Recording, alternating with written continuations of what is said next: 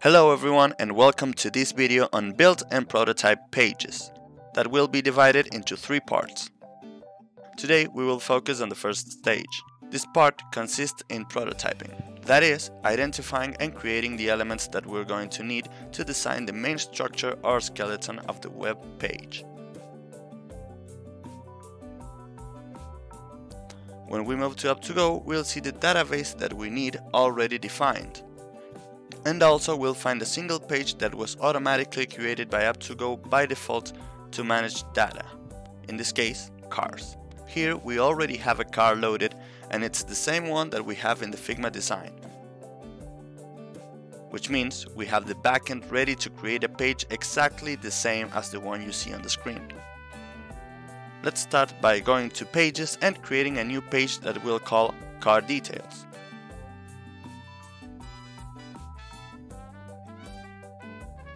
The path will be details and the name will also be details.tsx.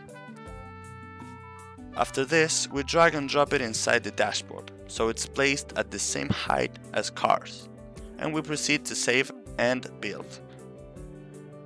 As you can see, if we go back to this part and refresh it, we'll see that car details appears, which is a blank page because we haven't defined anything in Aptugo yet.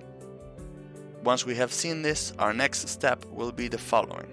If we enter Aptugo in the car details page, which is empty, we can see that all the default pages are divided into 5 stages. Before page render, which consists on what will be seen before the page is loaded, the page header, the body, the page footer, and the after page render.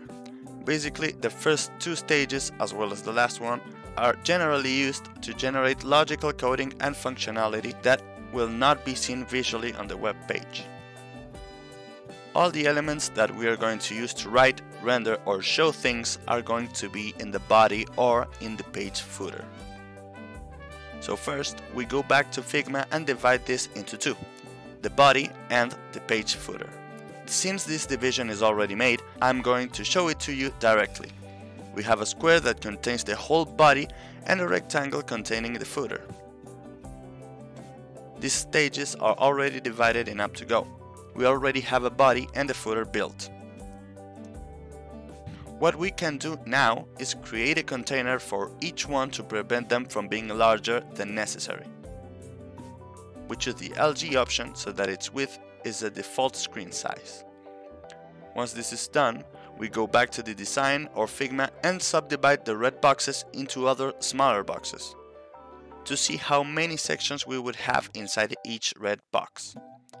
We have the body split in 2 and the footer into 3 sections.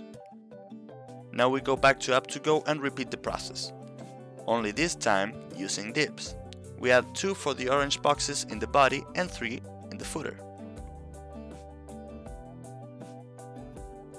We go back to the design once again. We have finished dividing the red boxes and created the orange ones. Our next step will be to divide these orange boxes into even smaller boxes or divs. We will address this in the second part of this tutorial. Hope you enjoyed it, and as always, thanks for watching.